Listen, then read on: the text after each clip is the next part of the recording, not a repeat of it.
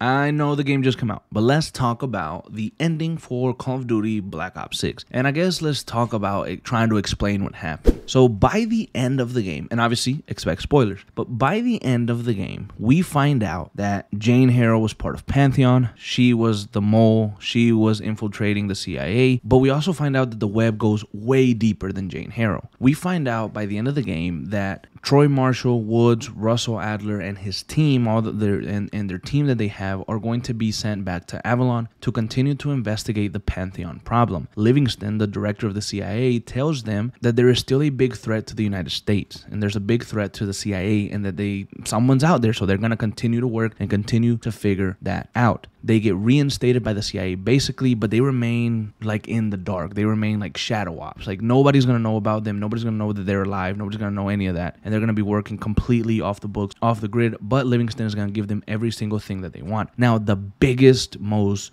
juicy, and most best part of this ending, and most confusing, I suppose, is that we see a man at the end of the game. As Livingston says that they are still in the CIA, it cuts to the office of the CIA director, Daniel Livingston, and we see somebody logging into his computer, accessing all sort of secrets that nobody should know besides him. And it pans up to this guy, and he's just smiling as he's logging in. And at first you wonder, who the hell is he? Who is this guy? Because I was a little bit confused. I thought there was going to be a little bit more than that. I honestly thought it might have even been Alex Mason or something. I don't know, just brainwashed. I thought something crazy like that. But when it panned to the guy, I had no clue who that was. I said, okay, that's a random looking man. I kind of got a strong chin on him, but other than that, I don't know who he is. And I thought, I guess maybe he looks kind of familiar with the little coat and everything. And I went back to the first mission, the very first mission of the game, where Livingston, Troy Marshall, Woods, and Jane Harrow are giving Livingston a debrief of what happened in Q8. There's a typewriter behind Daniel Livingston, and he's just typing everything that's going on, like kind of recording everything and whatnot. Very just in the dark, in the shadows. And then when the debrief is basically done,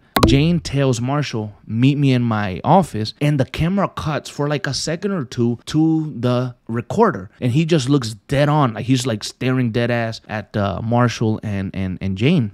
And if you grab that picture and you grab the man at the ending of the game and you put them side by side, is the exact same guy. You could tell the strong freaking facial features. You can tell because of the sweater that he's wearing. You can tell because of the 5 o'clock shadow that he has. It's literally the same guy. And so it's basically telling us that the CIA has been infiltrated. The problem, Pantheon is inside of the CIA. They are much bigger than Jane Harrow. Somebody is controlling them. I also think in one of the sequences where Jane Harrow is in the CIA building and she's fighting against her evil self, there's a man always standing to the left of her. And he's wearing like a vest and some black pants. And it kind of looks like that guy. Like, I didn't pay too much attention to him, but if you go back and look, it looks almost exactly like that guy as well. So there were hints of him being in the CIA, of him being around from the very, very beginning. And I don't know who he is. We don't have a name for him. We don't have anything at all on him. We just know that he is maybe the head of Pantheon. He might be the main guy in Pantheon. And I just thought that it was cool to have him,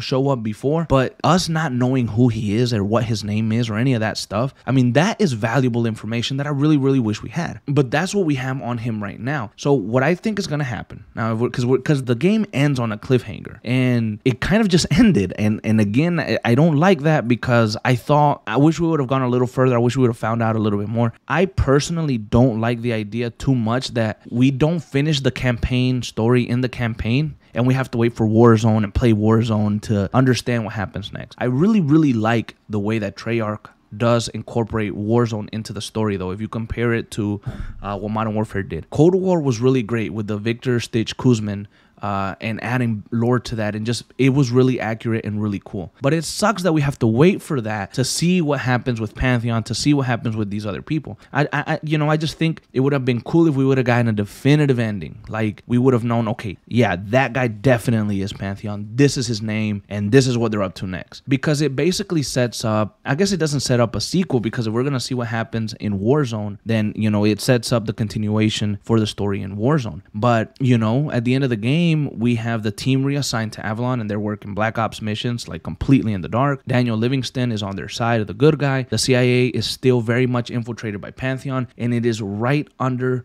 Daniel Livingston's nose. It is his typewriter or his recorder, somebody that he doesn't even think, he doesn't even take a second look at, is the guy who is behind Pantheon. And that's where the game ends. The game ends with a dark tone and still so many things left unsolved. And to hit this point home, the story of Black Ops 6 will most definitely continue in Warzone for the next few months until the release of the next Call of Duty, as you guys know. We are going to see what the team is doing in Avalon. We're probably going to see what happens with Adler next. We are probably going to see who Case 1 is. We're probably going to see his backstory and why he was experimented on. We will also probably see a conclusion to Pantheon. We will probably see who that guy at the end of the game was, and we're going to get more backstory on him specifically throughout the Warzone stories. Again, I am basing that off of what we saw in Cold War. I do believe that the Pantheon storyline will end in a big way in Warzone because they ended basically the Perseus storyline in Warzone, and I think that they're going to end the Pantheon storyline in Warzone as well. And we're probably going to kill that guy at the end of the game, and we probably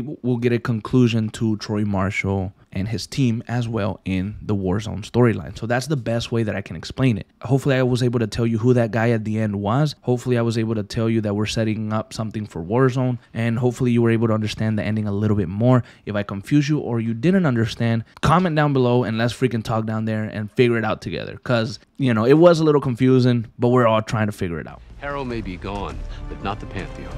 I need you back in Avalon. You think you're still a threat? I do. And worse. Whatever cabal brought Harrow into the Pantheon still lives inside our house. We thought they were long gone. But it turns out they never left.